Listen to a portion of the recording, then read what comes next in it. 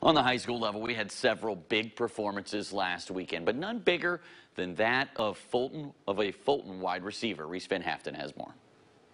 I'm here with Daveon Shenault. Quite the performance against Scott the other day in your win. What was going so well for you in that game? Really, what was going well was my teammates, really.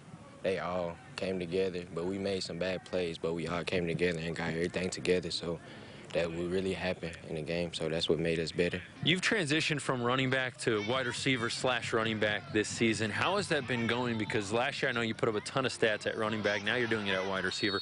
How is that transition? It really haven't transitioned. It's just all work, putting in work with my teammates, with my quarterback, with my line, getting the line right, everybody coming together. It's really all on them.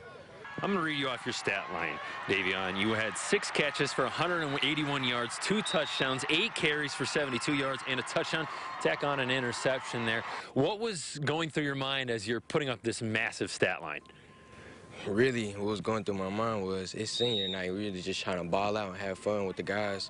Feel me? Like this my last, really only senior night we got, so really just trying to make it a good one. Well, for your massive performance against Scott, you are our Week 9 Friday Frenzy Player of the Week. Congratulations. Let's go, Craig.